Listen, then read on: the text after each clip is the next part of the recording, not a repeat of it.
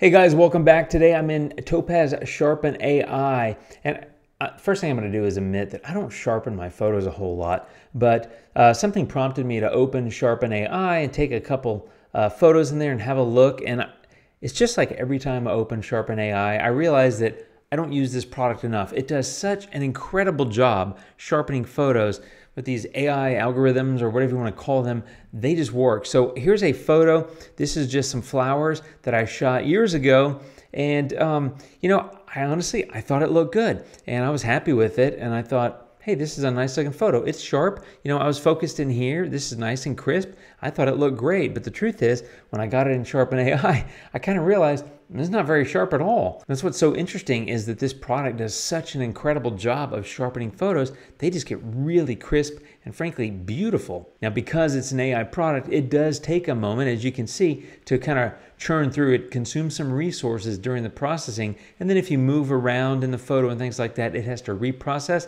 But the results, trust me, and the wait are worth it. And there you go. Let me show you the before and after. If you look especially at this flower right here, kind of in the center, there's the original, and there it is with Sharpen AI. And I didn't do anything except load the photo. All the settings on the right-hand side, which by the way, you can adjust. I've got it on auto mode, so it's going to automatically just make an assumption about which is the best model. There's a motion blur, an out of focus, and a too soft, and various settings as you can see. And this is obviously not a full tutorial, but I just allowed it to run in auto, and I have to say that the results are super impressive. Again, there it is before, and there it is after. I mean, these things are sharper. Honestly, it's kind of mind-blowing how good it is. I've got a couple of other photos I want to demonstrate as well. Let me show you some more examples. Okay, here's another one. Now, this is obviously a portrait, but this is one that I shot wide open at 1.8, 50 millimeter, and you can see the original photo in the upper right-hand corner in the navigator, but I'm zoomed in, let's say 142%, which you can adjust here. I honestly looked at the original photo, which looks like that, and I thought, I nailed it, man. Her eyes in focus, looks good, looks nice and crisp. And then I add it to Sharpen AI and I think, oh gosh, it's not really sharp at all. Now in this one, I wanted to point something out. This is a cool feature that comes in really handy. If you look at some of this is a little bit too much. It's actually picking up a little bit of a color shift in some parts of her hair where it's a little bit lighter. It almost looks a little bit yellow or kind of green.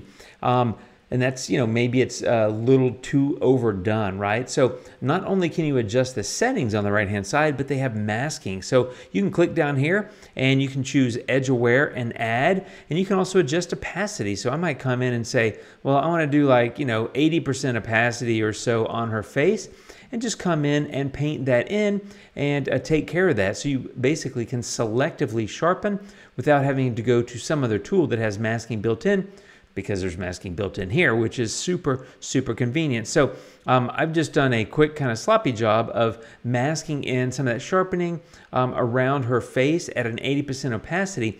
But the hair, I liked it to be a little bit sharper, but not that 100%. So I can come back, change the opacity. Maybe I want to drop it to 50 and then mask that into some of her hair so that she does get some of that extra little bit of crispness out of the sharpening, but without getting some of that kind of color shift that seemed to be happening that, it appeared to be basically a little bit over sharp. So, I recommend a best practice is, and I'm kind of trying to paint this in while I'm talking to you as well, but there you go, that looks a little bit better. I recommend a best practice would be a combination of experimenting with the tools on the right hand side and experimenting with masking in at various opacities just to see what works best for you. But in this image you can look, there's the before and there's the current state. I like that quite a bit. I think it's nice and sharp in the areas I wanted it to be sharp, which I was able to choose again because I used the masking. The interesting thing to me in this one was, as I said at the beginning of this photo, I felt like I nailed focus. Her eye was sharp and I was like perfectly in focus. But interestingly, the mode that it chose is called out of focus. And so I found that kind of funny that it actually thought, hey Jim, you didn't really nail focus as well as you thought you did. So that's the beauty of this software.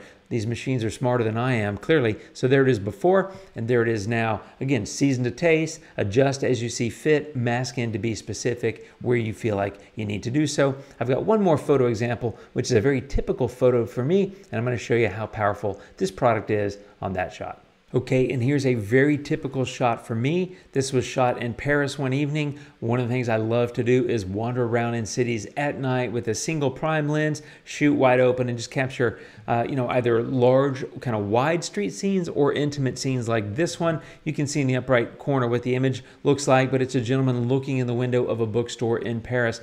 And honestly, once again, felt like I nailed focus and it was nice and sharp, but once I ran it through Sharpen AI, I found out what sharpness really looks like on this image. And there you go. So there's the original and there it is sharpened. And one of the things I really want to point out is this sign.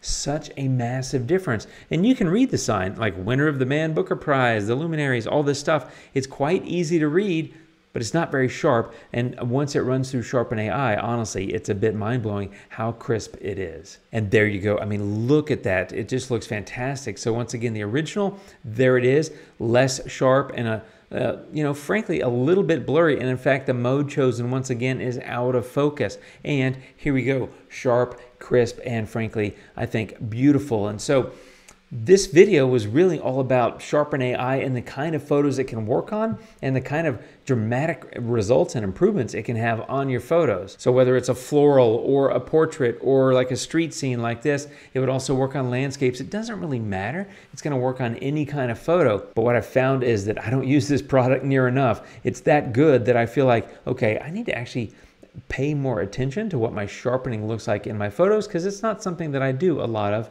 as I said at the beginning of this video.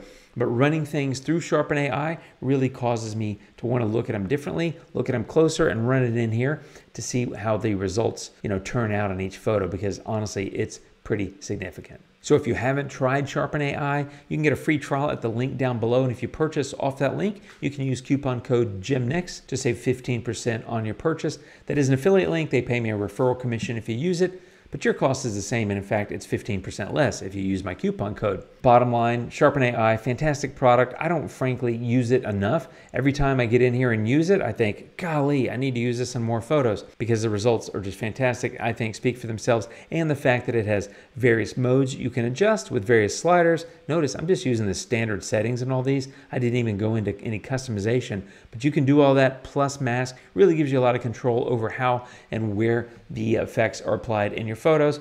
That's it for this one, my friends. Thanks for watching. I really appreciate it. You guys take care of yourselves. I'll see you in the next video. And until then, adios.